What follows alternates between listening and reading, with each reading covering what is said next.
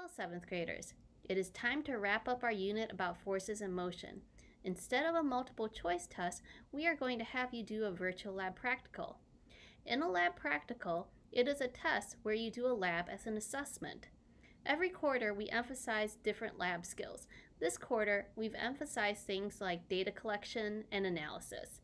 This includes organizing your data in a data table, calculating averages for the trials, calculating speed, and figuring out what the data is showing you.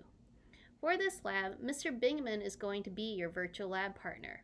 Your job is to record the data in a data table that's in a Google Doc. You can find this in Schoology. And you are also going to answer some analysis questions about the data in Schoology as well. We look forward to having you show us what you have learned. All right, our lab practical is really very simple. It's a very similar lab to one we've done earlier in the unit. We have our pile of pens tied to a string that we're going to push off our desk, and that's going to pull an aluminum foil sled with some coins in it. Okay. Difference is, though, this time, one, we're taking this as a test. So you need to be able to do this without any help. You need to be able to do it on your own. Second, I'm going to actually be conducting the experiment with my equipment here. That way we can guarantee everybody got the results they were expecting. And the third is that our experiment is going to have to do with changing the surface that we're doing this on. So that instead of doing it just on the smooth desk, we're going to change it so that we're doing that on sandpaper and on regular paper towels as our surface, and keeping the same number of coins and the same number of pens in the pens and the coins in the sled. Just like before, we push the pens off the desk, that pulls the sled, and we stop the time when the sled stops. You're going to be collecting your data by watching the video, and then you're going to put that data into a data table on the lab document. You're going to average that data together.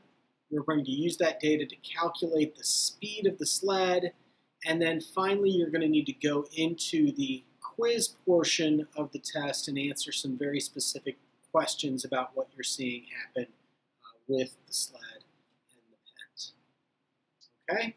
So start by watching the video. Write your data down in the data tables on the lab sheet.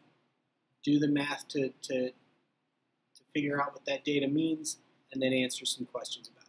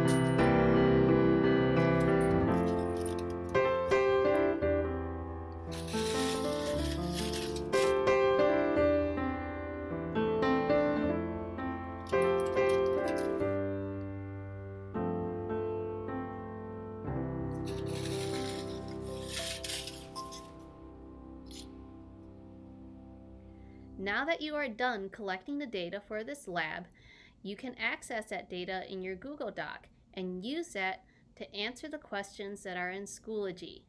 Make sure you refer back to your data as you do this.